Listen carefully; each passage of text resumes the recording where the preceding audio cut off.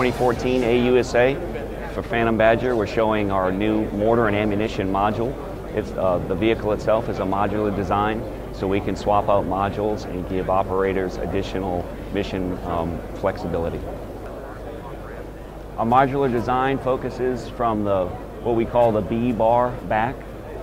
This is the new mortar and ammunition module. What we've done is we've taken the Army's 120 millimeter mortar and fire control system and integrated it into a nice tight package along with 22 rounds of ammunition. The fire control console display pops out here. It stows back in line so that it still is a nice tight package for internal transportation inside a V-22 or Chinook aircraft. The mortar system itself is hydraulically lowered down to the ground, so the mortar would fire from the base plate attached to the ground itself.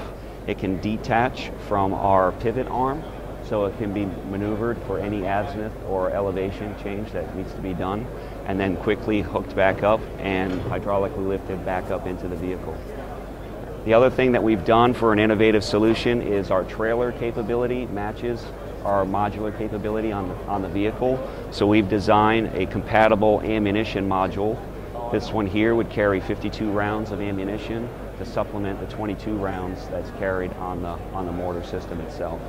So this is a very small package that would be drive on, drive off for a Chinook aircraft and bring a lot of lethality and firepower for indirect fires. So for other platforms, the vehicle is sling load capable, so that would be Chinook, V-22, UH-60.